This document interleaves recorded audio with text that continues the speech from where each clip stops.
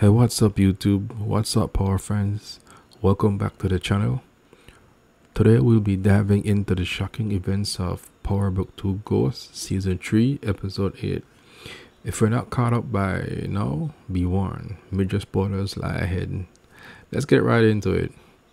This episode sees Cooper Saxe, the longest running villain in the Power universe, finally running out of second chances.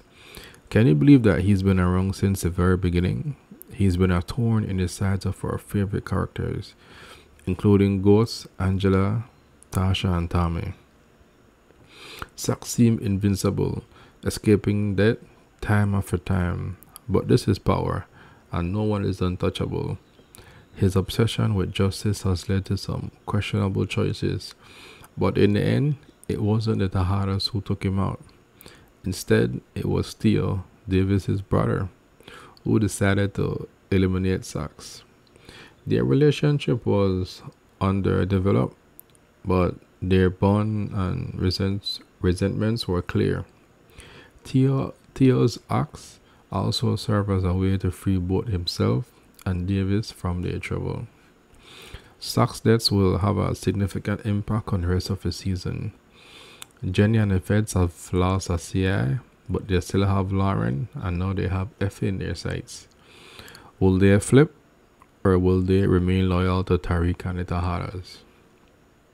As we approach the end of the season, tensions are running high. Lucas is likely to make a move. Drew faces challenges after Gordo's death, and the Rico case looms over everyone. Can Tariq and the Taharas find a way out?